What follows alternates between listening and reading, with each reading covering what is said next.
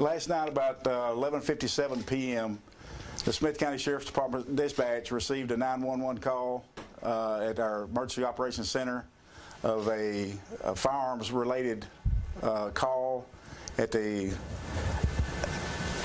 in the 18,000 block of US 69 South. Upon arrival of our first unit, which he arrived, I think his response time was 5 or 6 minutes. He observed a vehicle in the parking lot at that location. He began to run a registration on the vehicle, at which time the occupant of the vehicle, the driver, got out of the vehicle. He had a book in one of his hands, and his right hand was tucked in his small of his back. And it was the original call had something to do with somebody firing a firearm at that location prior to law enforcement arriving. So once the deputy observed that, he told the person to bring his hand out from behind his back. He didn't do it. Our second deputy arrived about that time, at which time the guy that was at the location threw the book at the first responding deputy and ran behind and crouched down behind a concrete light post. At that time, he brought a gun out, pointed it at the deputies, and they asked him if they were talking to him, communicating with him, trying to communicate with him to get him to drop the gun. He wouldn't drop the gun, so each deputy fired at him and striking him once in the upper abdomen. Shortly after that, I was notified. I notified Texas Ranger Lieutenant Nick Castle, who notified one of his rangers. It's our policy and protocol to have a disinterested third party investigate anything such as an officer-involved shooting, a jail, like we do a jail death or anything else. We have the rangers investigate it. So they responded. They got to the scene rather quickly. Bullard PD, in the meantime, had arrived to back our officers up. Bullard city limits just right down the road. They responded. The officer immediately got out her medical kit in the patrol vehicle and applied pressure to the wound until the emergency medical services arrived and transported the person to one of the hospitals in downtown Tyler. And he went into surgery rather quickly. He has what appears to be at this time non-life-threatening injuries. He's in stable condition. The ranger was able to talk to him earlier this morning,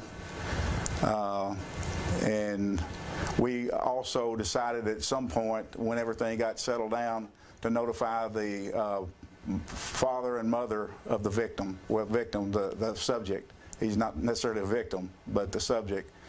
So they were notified, and we were allowed them to visit him in the hospital under our supervision. He has been served with an arrest warrant. He's under a $75,000 bond for aggravated assault on a public servant. He will, once he leaves the hospital, will go to Smith County Jail, pending whether or not he makes bond or he sits in the jail till his trial. And I'm going to, since the next of kin has been notified at this time, the individual is identified as a Jackson Lee Davis, a 25-year-old from the Flint area, lives in an unincorporated part of Flint. And I'll open it to any questions.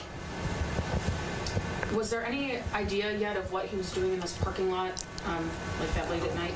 Well, prior to our deputies arriving, we did, after we began looking at the parking lot, after we started the crime scene investigation, there were 5 spent casings believed to be from his firearm around his vehicle.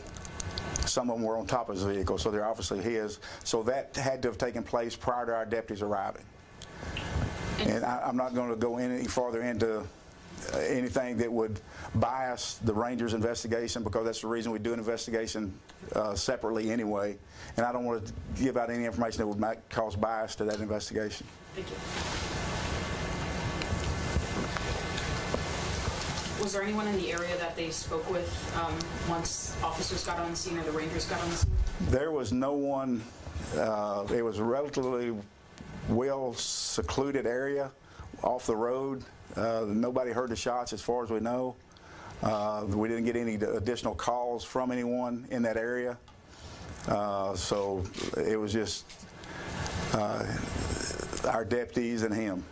But one good thing that we do have is we're able to have not only dash cam videos, both units were facing where the subject was, so we have good dash cam video as well as body cam video, which will show exactly what happened. And it's already been downloaded and provided to the Rangers. Both deputies are on administrative leave right now, which is also what we do, is standard operating procedure for several reasons. One, we want to make sure they're mentally able and ready to come back to work. They will be assessed by a mental health professional before they come back to work, and right now they're not due to be back to work until not this Monday, but I think a week from Monday. But due to their days off being in the middle of that, as well as the time we're giving them off. Someone had a question. Does this suspect have pretty much a criminal history? This is his first time? I can't go into criminal histories. They would take our computers away from us from DPS would if we did that. And then did you say that Anything that you can, excuse me one second, anything that you can find on Smith County Judicial or anything on your own is free. But I just can't provide a criminal history because I got that criminal history from our computer and we're not allowed to share that information. I forget what I was going to say. Oh, I don't know if I misunderstood it. Did you say both officers shot at him? And Yes. He got one hit in the abdominal, or was it two? Just he was hidden behind a round concrete deal that the light pole was attached to, so he had only part of his body was visible, as well as the firearm. So he was behind the vehicle, behind that. They were behind their vehicles, and I will go ahead and tell you, I'm very proud of our officers. They showed very great restraint, because I've been in situations like this where magazines on the weapons are emptied. There was 2 shots fired by us, 1 each, and then they stopped. They stopped the threat, and then they stopped shooting. And then no other injuries? No injuries to our officers. Just the one injury, which was a through and through. I think the upper abdomen. Again, he's undergoing surgery. He was already able to eat this morning, so he's in decent condition. But rather than hitting a lot of organs, I think it did do some damage, but nothing. It could have been much, much worse for him. We're just glad that he is going to survive and hopefully get the help he needs.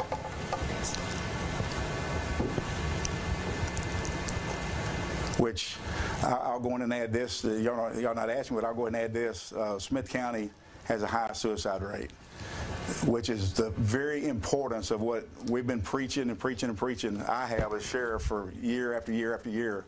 The importance of getting some mental health help here in Smith County.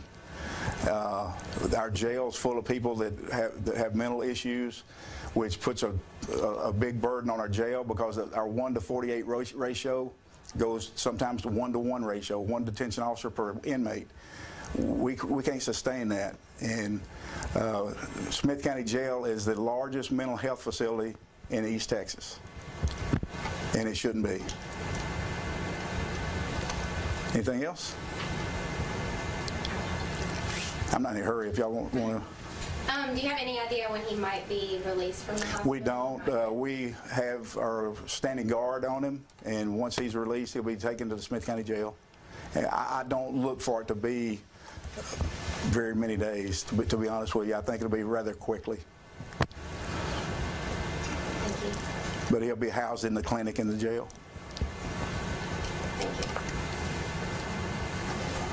I guess I'll ask, if someone is having health issues, health problems in Smith County, is there a hotline or a number that you know? There's a suicide hotline that's nationwide.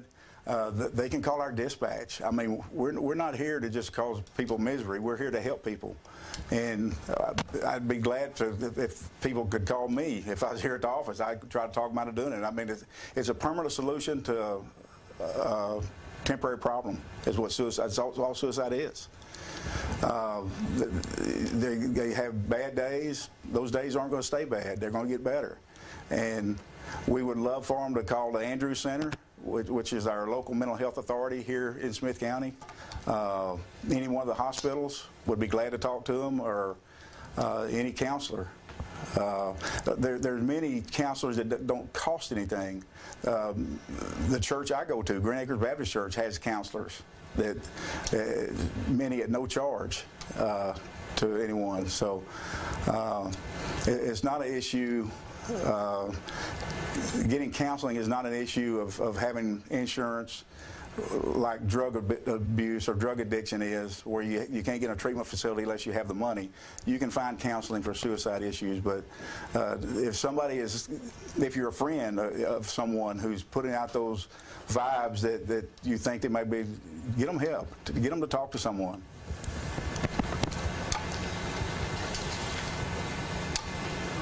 Thank you. I'm done. Done? All right. Thank you, Sheriff. Yes, ma'am.